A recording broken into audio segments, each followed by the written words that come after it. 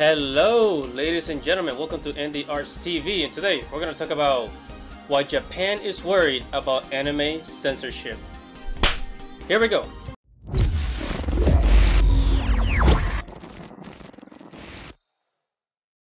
Hello guys, don't forget to like this video, don't forget to subscribe, and hit that little bell right there so that you can get notifications every time I upload a video, okay?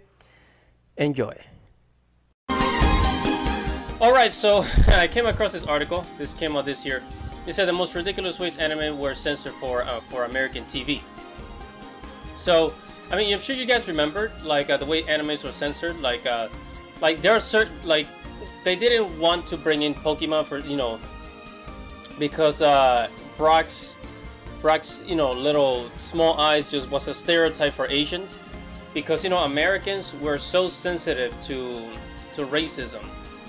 And Yu-Gi-Oh was censored. It says 4Kids famously omitted any mention of death or realistic violence in Yu-Gi-Oh. So a lot of cards in Yu-Gi-Oh, like the Shadow Ram, like being sent to the Shadow Ram, there was actually a different name for it that was actually more aggressive. A lot of Yu-Gi-Oh cards were actually like censored. Like Barrel Dragon was actually Barrel Dragon. It was like a gun barrel from the dragon. And Sailor Moon, these two girls here, was a Sailor Saturn and Sailor Neptune. They were actually a gay couple, a lesbian couple, but in the American translation they were cousins and they were very close. Which is kind of funny because nowadays, you know, like the whole like LGBT thing is actually pushed and it's actually allowed on television and it's actually being brought to cartoons. In One Piece, of course, if you guys didn't know, what's this guy's name? Sanji. He had a cigarette, but then they removed the cigarette and turned it into a lollipop, which I think is kind of like silly. Cardcaptor Sakura, she almost didn't make it to America because they didn't think that people would like a show about a little girl capturing cards. How wrong they were. So anyways, yeah, so America we censor the living crap out of everything, and we really need to stop censoring so many things, you know. And this is why Japan is worried about anime here in America. So because before Japan was like, you know what, we don't care, we're just gonna make, you know, anime for the Japanese audience, and that's it. You know, screw America. If they don't like what we have, then screw them. And I don't think it's gonna go back to that, but they're really worried. They're really worried because they don't want to spend the time of like adjusting things just for the American audience. That's gonna take more money and more time on their part if they had to make like episode 1, 2 versions of episode 1. For example, Tifa in Final Fantasy VII Remake, they had to give her a sports bra and high socks, basically so that she won't be so revealing, you know, because in the original Tifa was just wearing like the white top, you know, showing her like big breasts, and they say, okay, that's, you know, like that shows like it's too sexualized, so you gotta bring it down a little bit.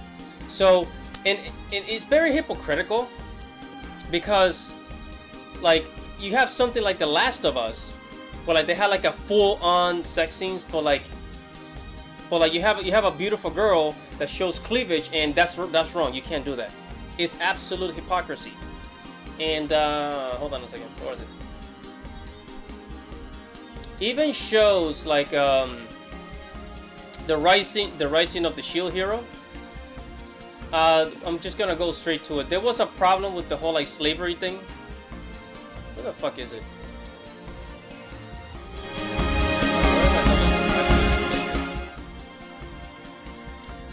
Okay, so basically, slavery, aka that's all this show is really about.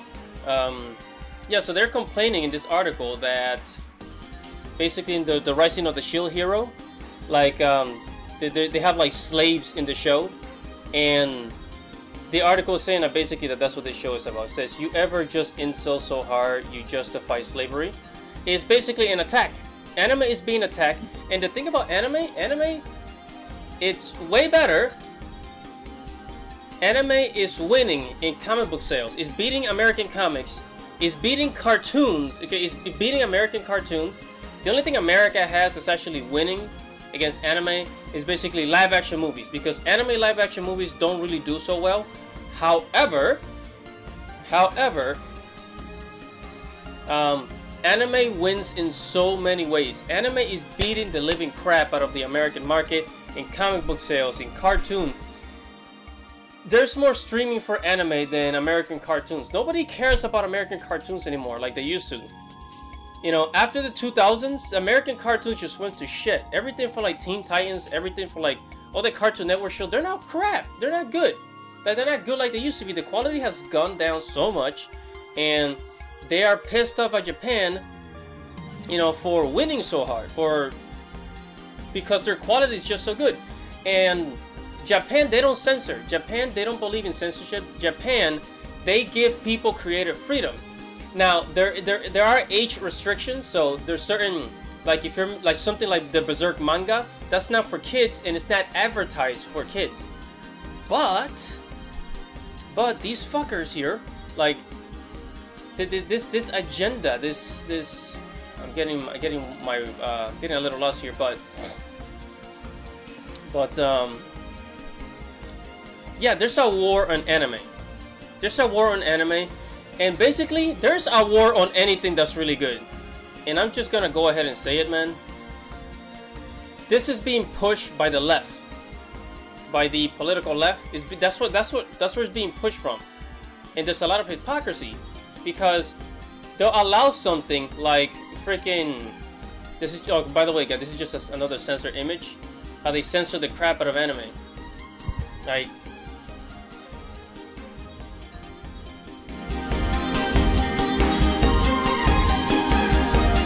Abby's sex scene in The Last of Us, if you guys know what I'm talking about. That was approved, but that was pure sexuality. You know, if you look at this, and I just gotta wait for this to load. Very awkward that I have this picture here. But anyways, you guys get the idea. It's absolute hypocrisy, and you know, the Japanese creators are worried, and they don't want to change only for the American audience. And honestly, it's not fair. And thank God that we have somebody like Taro Yamada, who basically, how do I say, he won. Well, his anti-censorship campaign stands for Japan House of Consular. Candidate Taro Yamada appears to have resonated strongly with the constituents, as it has been reported that Yamada has won his bid for election. So now they have somebody in Japanese office that is basically going to help fight against, you know, against American censorship. And also, I mean, and apparently there's some people in Japan who also want to censor things. And I don't understand, because everything, there should be an age restriction, but you should not censor everything where you're like covering girls, you know, putting more cover on girls because you think it's wrong. Because you think it's wrong, when on the other side of things, they support other things, such as, you know, like the whole like drama queens like reading to little kids, basically bringing strip class to the kids' classroom, you know. And I know I'm getting political here, but this is political, so I just say, you know what, screw it, because I'm tired of seeing this. It ruined American movies, and now they're gonna ruin my anime too. I don't think so. I've been an anime fan since I was a freak. Since I came out of my mother's vagina, okay? Since I came out of the womb, I was an anime fan, okay? Always. And now it's being fucked because of this shit. I might as well just move to Japan so that I can...